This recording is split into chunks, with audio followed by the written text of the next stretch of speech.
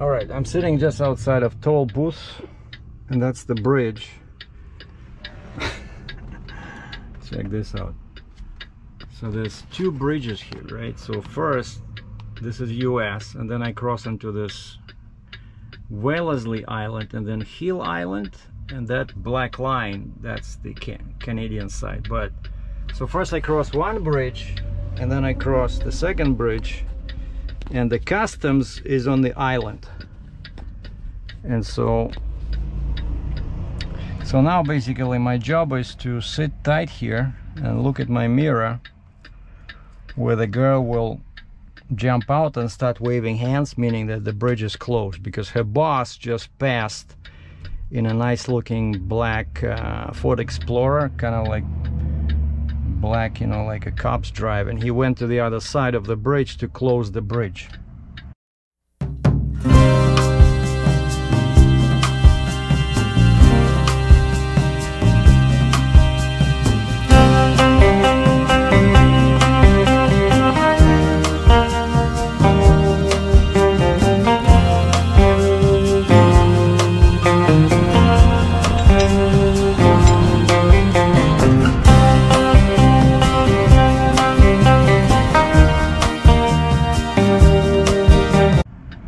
Because I'm 11 too wide, there's no shoulders here, and that's why they charge me $170 Canadian. And hopefully I'm gonna get that back. And so once she starts waving at me, meaning that the bridge is closed, we'll just go over this one, and then I'll deal with customs. And then she gave me a piece of paper for the other bridge, because that bridge is Canadian. So she gave me a piece of paper with a phone number. So once I clear customs, I have to park there and call that number and wait for them to tell me when it's okay to cross. And yeah, I was sitting in Gibson, PA, almost until noon today, because I came there last night. You know, I was pretty tired, didn't even practice my accordion, just did the movie for YouTube and went to bed. But then actually this morning I did some practicing on my green Garmoshka. I feel pretty good. I'm gonna practice again at night. And this thing is tricky. Yeah, I applied for this one, when? Yesterday? No, the day before. Because if you don't have this approval, you cannot cross this bridge. And so I parked like 100 meters away from the toll booth, and I walked, and I showed her my approval number. So this is my permit number, that I was approved. And she has my paperwork in her hand. I guess they don't have that many oversized loads here. And so she had my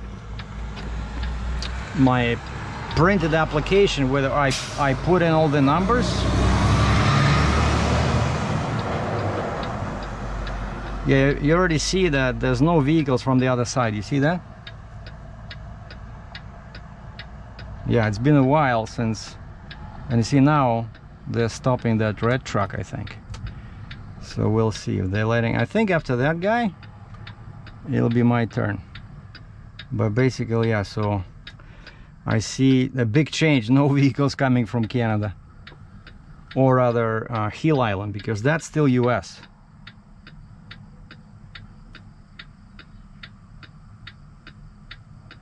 Now I think this lady over there. Okay, good. Yeah, I see she's waving, so that's it. The bridge is mine. I see she stopped all those guys over there.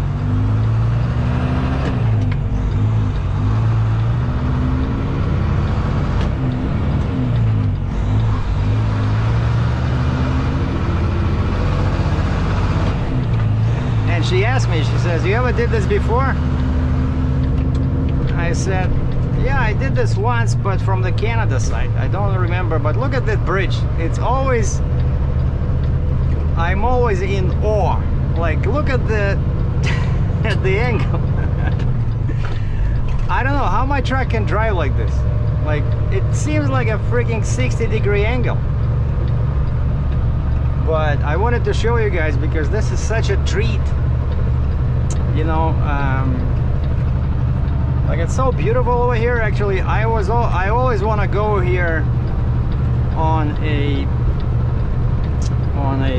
cruise. You know, in the summer they have ships, like a boat for tourists, because it's so nice here, and they have a bunch of houses. People live on that's the island. Yeah, so now I'm crossing on the first island, so to speak, right?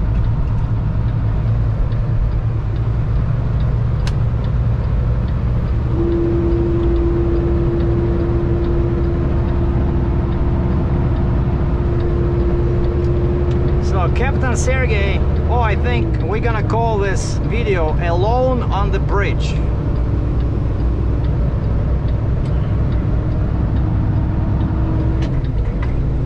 And now they're gonna close the, there's a sign there in front of the bridge. There's a sign there. And so that guy in the black car will be sitting there. And they're probably like a red light or something there. So people, yeah, I see, you see there? There's a guy with flashing lights. Oh, they're probably like a barrier.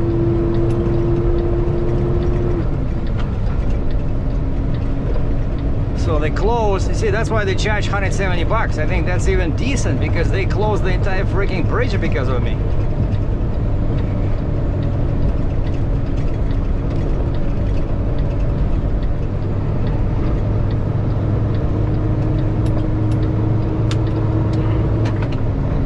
Yeah, I see the guy is there and he's turning off the lights. And there's a light there. Oh, it's a girl actually. Huh. And the tall lady says, my boss. She said, my boss will go across the bridge. So that's what it is. Yeah, it's a set of lights. So she goes there and she manually turns them to red. And then she parks her car like this. And so yeah, now this is the island. This is the familiar sign, 401, yes. Which means that I'm nearing Canada, but this is still 81, right? I-81 north. We're still in New York.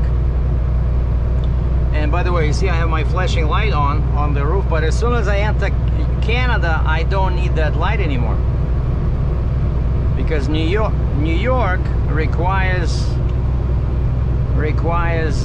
overhead amber flashing light or rotating light. But in Ontario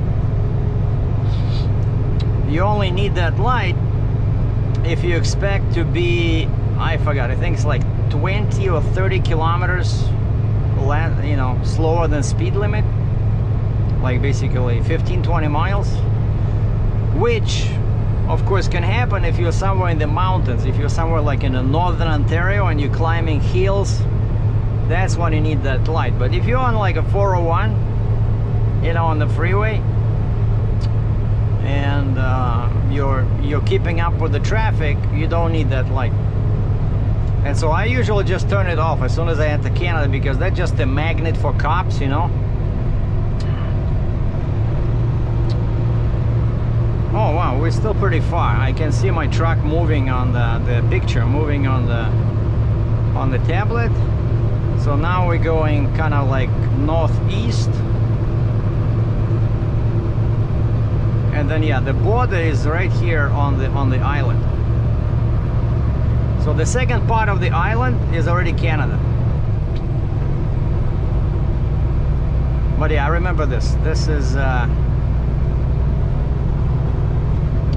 just go through the customs. I have all my paperwork printed out, my ACI manifest, I have my passport, Okay, they're gonna ask me how many days in the States, when did I...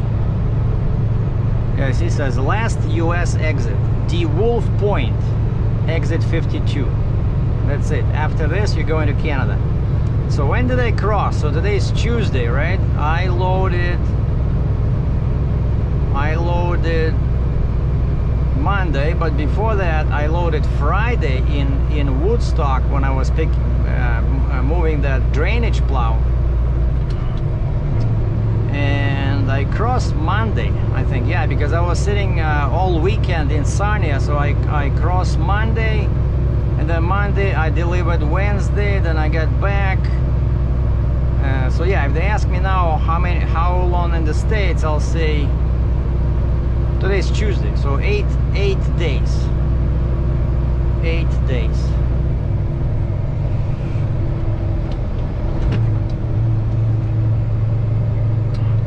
All right, so I'm gonna shut the camera down because I'm gonna deal with customs now. So 8 days, no cigarettes, no weapons.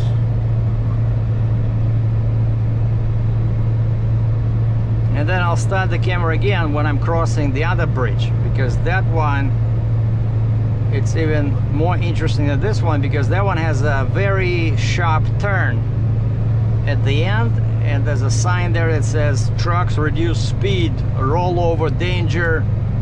So it's really exciting. All right, so customs is done. I'm sitting in the parking lot. I asked, and actually it's so much nicer here, whereas at the first toll booth there's only one spot where you can park, and you know, after that's where I was waiting, right next to the shoulder to the green grass. They have a long spot there, but that's not actually a parking spot. Whereas here there's maybe 20 parking spots, you know, for trucks that have some kind of issue with the customs paperwork, right? So let's say they let you through, and then they say park your truck, go see the officer. And to my left is the building where all the offices are, and also they have docks here. So they have docks, so sometimes, you know, if they have questions about your cargo, they will tell you, you know, go back to dock, you know, number 3 or whatever, and then they can unload you even, and then of course you pay for unloading. That's actually an interesting idea, right? So let's say a cop stops you and he says, okay, you go find a guy with a forklift, pay him to unload you, because I want to look at skid number 1 near the wall at the very end. And then of course you have to pay him again to put everything back. It doesn't make much sense, but that's how it is, you know. Like at I remember at the Peace Bridge there, they have a sign on the door that says, okay, you can call these guys to help you load or unload. Like, you know, you're lucky if you just have 2 boxes, right, and you're empty, right? But if you have a full fura or van with skids, you know, that's a lot of money to well, I don't know, maybe not that much, I don't know, maybe like 300 bucks, 500 bucks to unload, and then 500 bucks to load again. So, which is cool that I don't have that, right? I just have one piece, it's clearly visible, it's machinery, you want to see it here. Actually, a couple of times they asked me, it's a park for inspection. And I said, you guys realize that my trailer is a RGN trailer? And they're like, what's an RGN? I said, RGN, a removable gooseneck trailer. I said, like a double drop or low boy? I said, it's very low. If I back to a dock, you won't be able to jump on the trailer. Okay, park next to the building. And so I parked next to the building, and some girls in a nice shiny uniform came out, and they just looked at my machine and sent me back to US back then, because I had dirty tracks on the excavator. So anyway, so basically, yeah, what we're doing now, so I called them, they said sit tight in the parking lot, one of our guys will come over and get you. And that's the the Canadian customs guy also reminded me. He says, did you make arrangements with the bridge authority? I said, they give me a piece of paper with a phone number. And he says, yeah, make sure you don't go across the bridge without their permission. And that's when he said, I said, where can I park? And he said, okay, park here or park on the right. I said, okay, I'll park here. Okay, the guy showed up. This time it's a blue Chevy, but it's still a Chevy.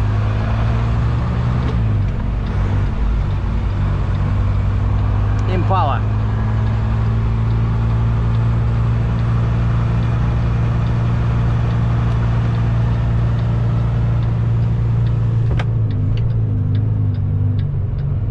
You see over here it's a bit different, right? Over there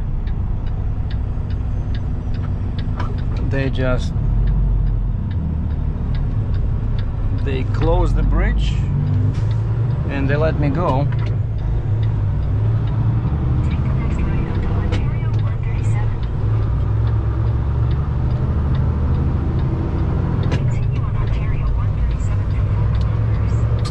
But here the guy showed up and he says, yeah, we're good to go. He says, just follow me. Okay. And I think also what he'll be doing, I see already says, welcome to Ontario. So this is already Canada. And they have this sky deck. I never see it work, you know. I don't know if there's an elevator there, but it's supposed to give you oh, tower elevator. Tower, but it's always closed. Alright, so I'm guessing here the guy is communicating via radio with the other side, so they're gonna do the same thing. They're gonna close the bridge. Oh, this is, I don't remember this one. Actually, I've been here a while. Border Mall, Border Gifts, fishing licenses.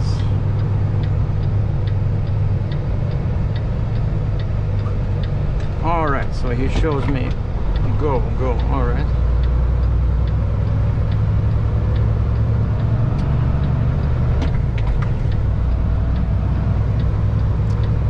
I don't remember. Is this one smaller? No, it's the same. But this is, the views here are nicer. And you're closer to the water, right? Whereas that one just starts like this, crazy up, you know?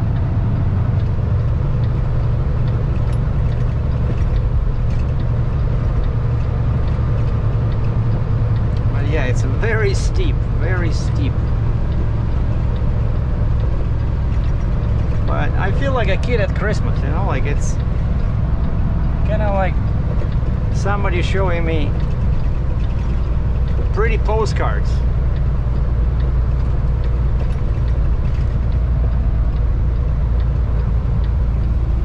Oh yeah, you see the boat in there. I want to do that. I want to come here and go on a boat and just go on a tour. Yeah, that's the turn I was talking about. You see 15 miles per hour, 25 kilometers per hour. And there's so many islands in here. There's like tiny baby islands, and often they would have like a house on them. Oh well, I can go wide here, right? Because the bridge is supposed to be closed.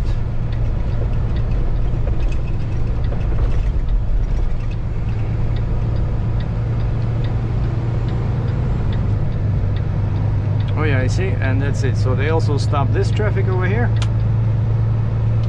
And so yeah, they open that one. And that's it. That was quick.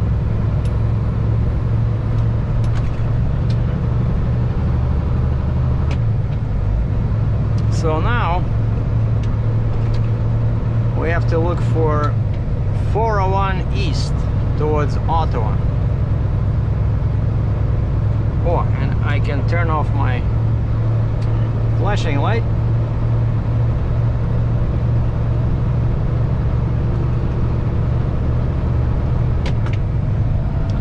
And there'll be a turn, or rather a ramp. Yeah, that's 401 over there in the...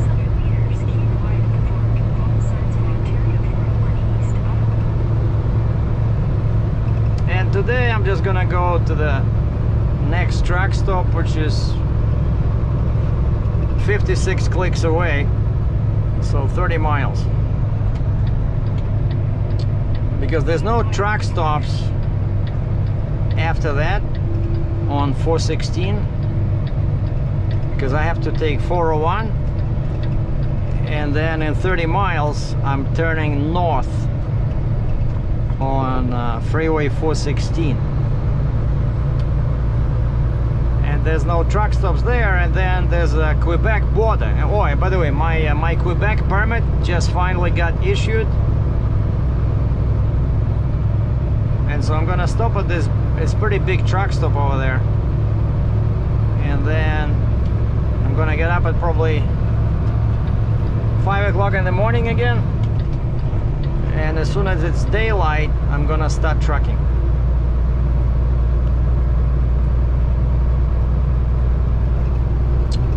Yeah, 54 kilometers, which is just over 30 miles. So we are 147 clicks from Ottawa,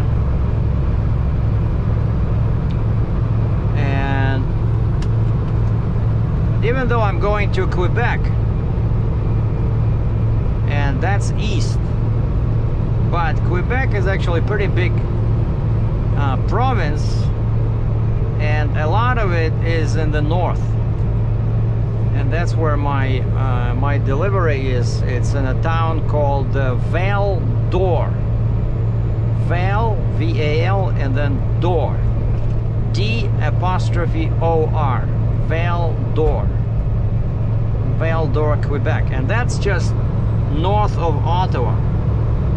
And so tomorrow I'm gonna go towards Ottawa, which is the capital of Canada, right? And then there's a river there. And as soon as I cross that river, that's already Quebec, or Quebec in French, right? And I'm gonna double check my permit tonight, make sure that's how they sent me, and check out where all the inspection stations are, just to be... Oh, and I have to remember to change my sign. Almost forgot. Because if you've been watching my channel, you know that in Quebec they don't understand. They get very confused when they see a sign that says oversized load. That's a lot of letters. They have no idea what that is. You know, they see a flashing light on the roof. What the heck is this? So they need one letter D. That they understand. And so I'll probably do it in the morning. In the morning I'll just switch all my signs to D letter, single letter.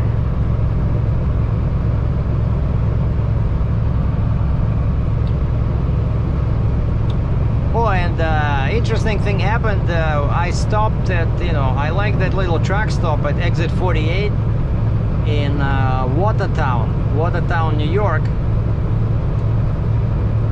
It's right just north of Watertown. It used to be like a third-party independent truck stop. Then it got taken over by I forgot what it is now, but it's one of those chains. And diesel, I could not believe this, right? Like this morning, no, yesterday night, I filled up across the street from the Flying J in Gibson. It was $3.49. At the Flying J it was $3.92 or something, or $3.86. And so I didn't even went to Flying J. I stopped on this side on the